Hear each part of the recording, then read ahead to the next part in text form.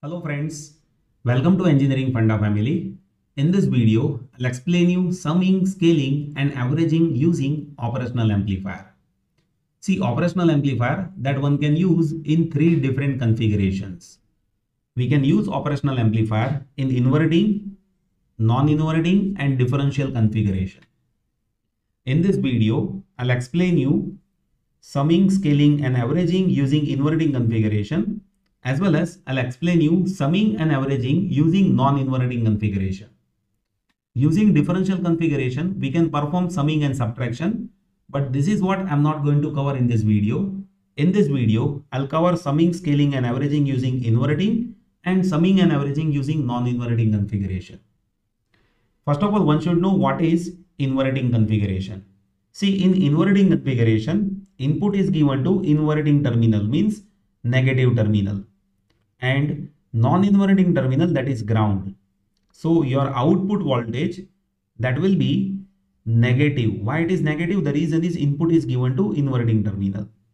So output is negative into differential gain AD into input V in.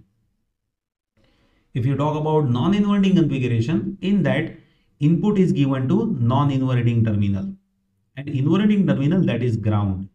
So what is my output? My output is positive. Why it is positive? The reason is input is given to positive terminal, or one can say input is given to non-inverting terminal, and output will be differential gain into V in.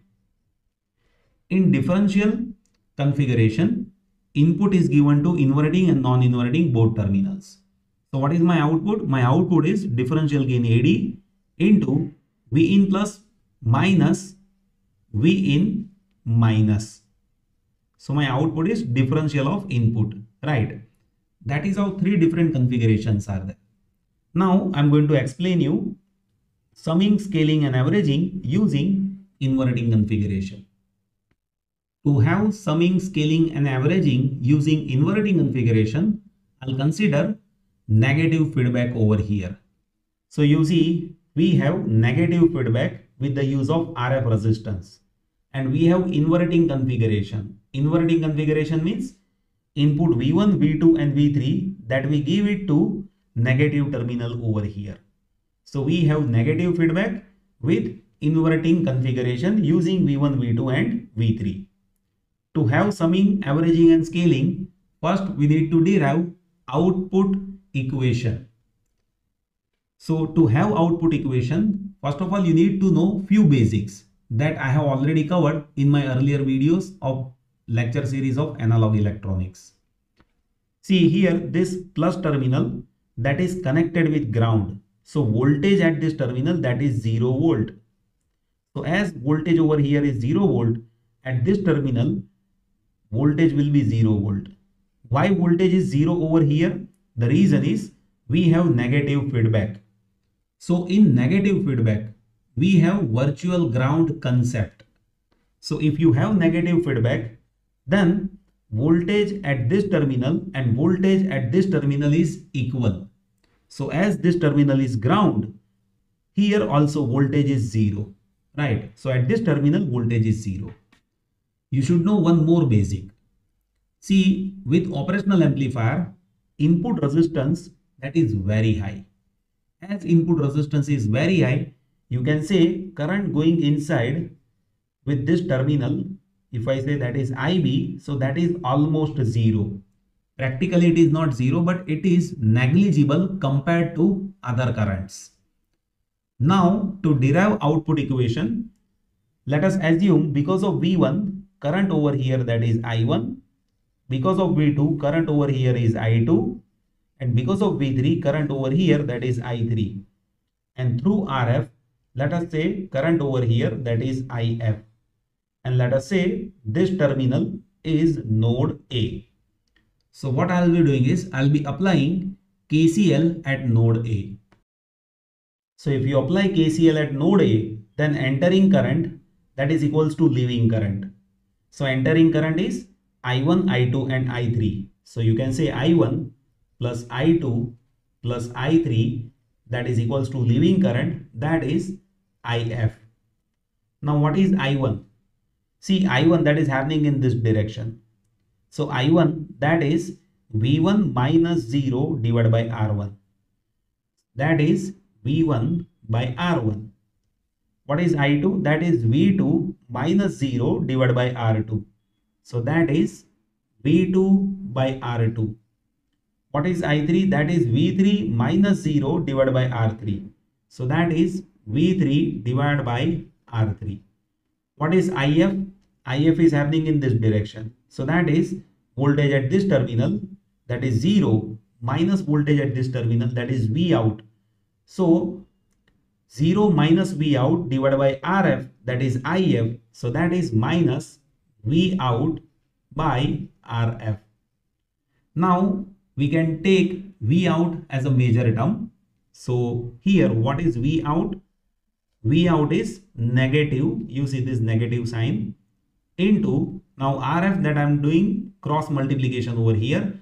So you will be having RF by R1 into V1 plus RF by R2 into V2 plus RF by R3 into V3.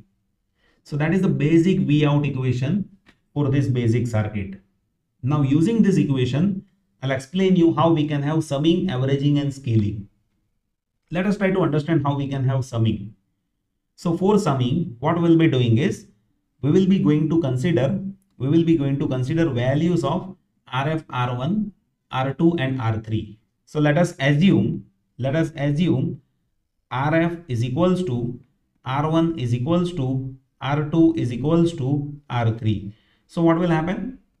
So in that situation, this V out that will be negative of, you see, RF by R1, RF by R2 and RF by R3, that is getting cancelled.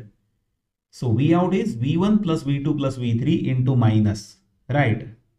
So what is this output? This output, that is output of summing, right? That is output of summing. So that is how we can have summing. Now let us try to understand averaging. So for averaging, let me take this equation on another page.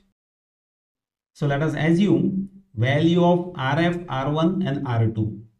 So if I say RF that is equals to R1 divided by 3. RF is equals to R2 divided by 3. And if I say RF is equals to R3 divided by 3, then what will happen here? Then my output that will be, you see, minus of RF by R1 that is 1 by 3, RF by R2 that is 1 by 3 and RF by R3 that is 1 by 3. So you can say V1 plus V2 plus V3 divided by 3. So what is this? This is averaging, right? Now let me explain you third case, that is scaling. So for scaling, let us assume value of RF, R1 and R2. Now you see, if I say RF that is not equal to R1, that is not equal to R2, that is not equal to R3. So in that situation, what is my output? My output that is this only, right? So in this output, see, my output that is getting scaled by the value of RF by R1 with respect to V1. Output is getting scaled by RF by R2 with respect to V2. And output is getting scaled by RF by R3 with respect to V3. So this is scaling. So here our output is getting scaled with respect to values of RF by R1, RF by R2 and RF by R3 with different inputs V1, V2 and V3. Right. Now I'm going to explain you second situation using non-inverting terminal, where I'll explain you summing and averaging. To have summing and averaging using non-inverting configuration, I'll explain you that with negative feedback. So here you can observe we have negative feedback with the use of RF resistance. And if you observe here, non-inverting configuration is there, means input V1, V2, V3 that we give it to non-inverting terminal. So V1, V2, V3 that we give it to positive terminal. Here, what is my output? Output is based on potential at this node. If I say potential over here is V dash, then based on V dash, we can have output.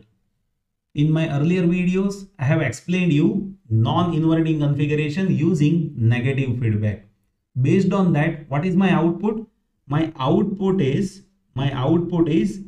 gain of non-inverting configuration with negative feedback, that is 1 plus Rf by R1 into voltage at this node. Voltage at this node is V dash, right?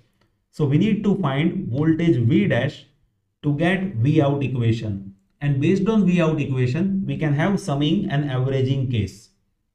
So how to have V dash? Let me explain you that. So for that, let me redraw this circuit over here. So here we have this circuit, you see that is same circuit, and here we have voltage V dash, right? At this node we have voltage V dash. So what is voltage V dash? So that one can have based on superposition theorem. Let me explain you how. See V dash, if you want to calculate because of V1, then you will have to ground V2 and V3.